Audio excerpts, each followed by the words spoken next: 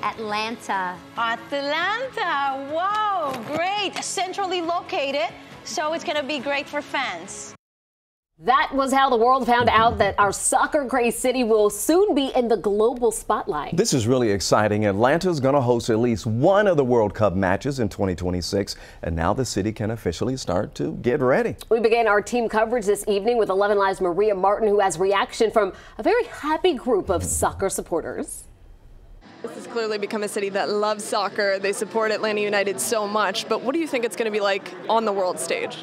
It's going to be great. It's such a fun event, and it's hard to put into words, but the whole world kind of descends on the country / the cities, and you get people from everywhere excited just because of soccer. And so it really unites people through the sport. You guys have said over and over that this is a soccer city, and this is a city ready for the magnitude of something like the World Cup, but what does it truly mean for this city? I'm a huge advocate of Atlanta. We're clearly a great sports city. We've shown with soccer that we're in the top 15 in the global attendance around the world.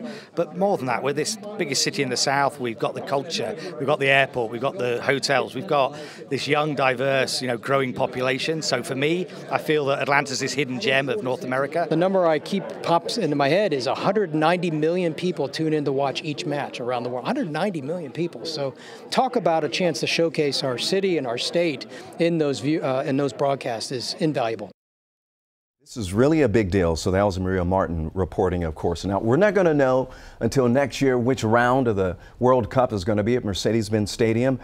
This will be the largest World Cup field ever. 48 teams will be in this tournament, with Atlanta being one of the 16 host cities in 2026.